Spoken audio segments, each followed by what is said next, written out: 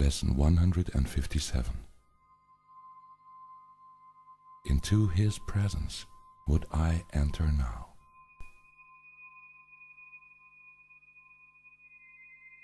This is a day of silence and of trust. It is a special time of promise in your calendar of days. It is a time heaven has set apart to shine upon and cast a timeless light upon this day when echoes of eternity are heard.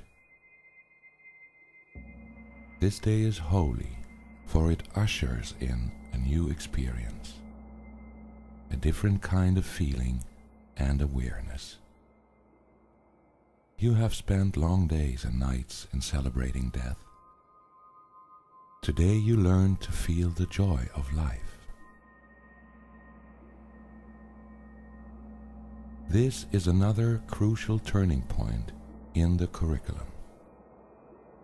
We add a new dimension now, a fresh experience, which sheds a light on all that we have learned already and prepares us for what we have yet to learn. It brings us to the door where learning ceases, and we catch a glimpse of what lies past the highest reaches it can possibly attain. It leaves us there an instant, and we go beyond it, sure of our direction and our only goal. Today it will be given you to see a touch of heaven, though you will return to paths of learning. Yet you have come far enough along the way to alter time sufficiently to rise above its laws and walk into eternity a while. This you will learn to do increasingly, as every lesson, faithfully rehearsed, brings you more swiftly to this holy place and leaves you for a moment to yourself.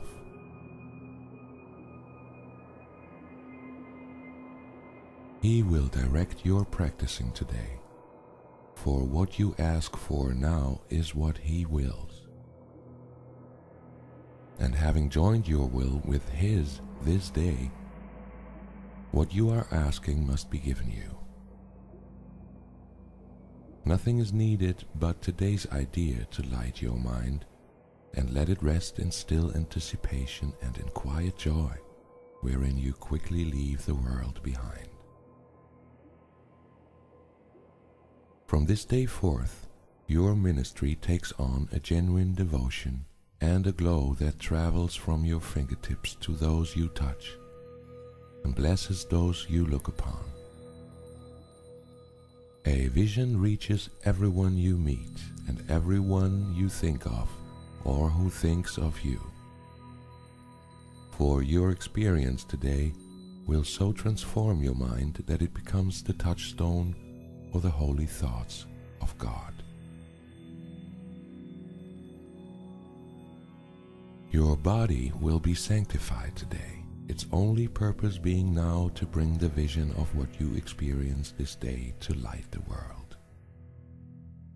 We cannot give experience like this directly, yet it leaves a vision in your eyes which we can offer everyone, that he may come the sooner to the same experience in which the world is quietly forgot and heaven is remembered for a while. As this experience increases, and all goals but this become of little worth, the world to which you will return becomes a little closer to the end of time, a little more like heaven in its ways, a little nearer its deliverance. And you, who bring it light, will come to see the light more sure, the vision more distinct.